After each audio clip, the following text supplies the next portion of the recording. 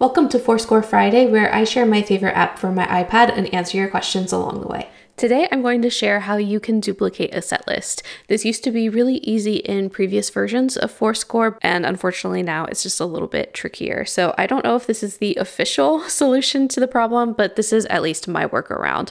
So if you'd like to duplicate a set list, maybe, have a second version and just rearrange some things or remove a couple of things for a different gig, what you'll want to do is go to the set list menu and you will see a list of all of your set lists. So you'll want to find the set list that you'd like to duplicate. Let's just choose this one, competition.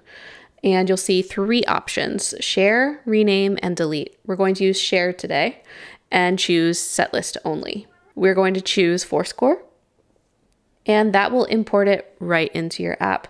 So this one is a little bit weird because I have slashes and then it duplicated it with dashes. If it is like only letters in the title, it will just add a 2 behind the title. So that is my workaround for duplicating a set list. I hope that that's helpful for you. If you have any questions, please leave them down below and I may make my next Forscore Friday answering your question.